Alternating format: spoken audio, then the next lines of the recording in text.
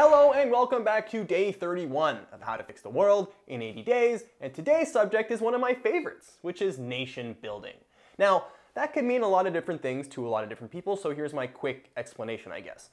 In the world, I think we all agree that there are developed nations and there are developing nations. Now, we can argue over who fits into which category, but basically there are poor countries and there are richer countries. So nation building would be the idea that we can take funds from the rich countries, give it to the poor people to help them increase their standard of living. Now, this all seems pretty great, right? I mean, who could disagree with that? But the problem is, did anyone actually ask these poor countries what they really want? We have a tendency to think that because we're so awesome, every country must want to be just like us, right? Not so much. Now, this might come as a shock to some of you, but not every country's idea of success involves living in mansions, driving around in Ferraris, and sniffing coke off of strippers' tits. Take a country like Bhutan. They're a mostly agrarian society, and their economy is so underdeveloped that they actually suck up more carbon than they put out. Wow. And if you saw a picture of these people, you'd be like, oh my God, we need to save them. Aww. But the truth is, if you ask most people from Bhutan, they're perfectly happy living the way they are. They're a very proud people, and there should be nothing wrong with that. Now, that's not to say that the idea of nation building is useless. It's quite the opposite, actually. Not every country is going to be like Bhutan. There are a ton of countries out there who are absolutely struggling, and they are crying out for foreign intervention. For example, in just 1 year, Palestine asked the United Nations for $571 million in foreign aid. What? That's a lot of money.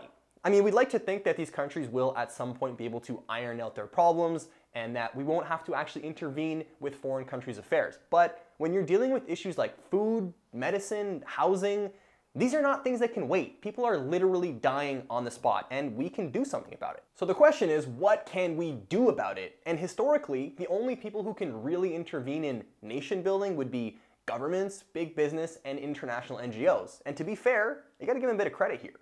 I mean, if you look at the top foreign donor lists, you're gonna see names like China, the United States, and Germany. So it makes sense that the biggest economies would be giving the most out in foreign aid. You can also look at big business. For an example, Google has allocated $1 billion over 5 years to give out in grants. You can also look at international NGOs. I chose Médecins Sans Frontières. They're working in over 70 different countries, and every year they're turning over $1.5 billion in support for emergency medical aid. This is all good stuff, right?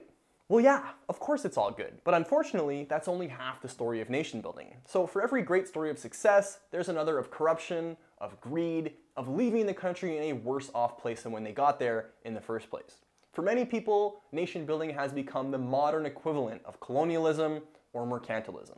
In fact, some studies estimate that 45% of foreign aid isn't really free, it's conditional. So let's say you receive money from the Canadian government.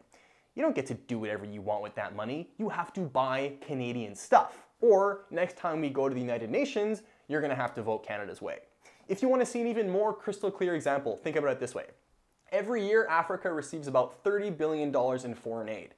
But every year, $192 billion leaves Africa, $35 billion of which is alleged to be in some kind of tax shelter. Aww. So not only did the money that you donated to help some poor person not get to the person you actually wanted to help, it very likely ended up in the hands of some government crony who stashed it off in the Cayman Islands. On the bright side, there's a ton of solutions available, from strengthening government institutions to more oversight on foreign aid. But the problem with a lot of these solutions is that you have to rely on the very same system that created the need for nation building in the first place. We've seen this same script play out way too many times. Instead of the money getting to the hands of the people who actually need it, you'll see it go through the president and his government, and you'll see those very same people flying off in private planes, going off to their French villas with their private Swiss bank accounts and their mistress whose tits barely made it through baggage claim. So if you really want to make sure that your money ends up in the right place, what should you do? So the way I see it, the real way to do nation building isn't these massive spending programs with the cute little press conferences.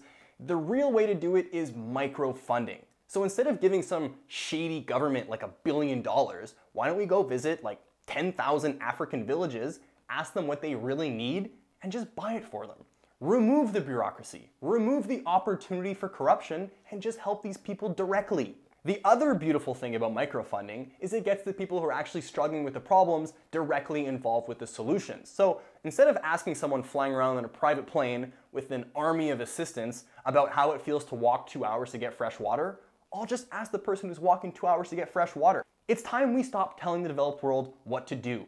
We, in many cases, suffer from the same problems they do. Corruption, greed, inequality. I know these things. And if we don't listen to what they want, we're just gonna keep repeating the same problems over and over and over again. So I don't know how to fix nation building, but I can tell you that if I really wanna solve it, the first place I would look is the people who are actually struggling with it.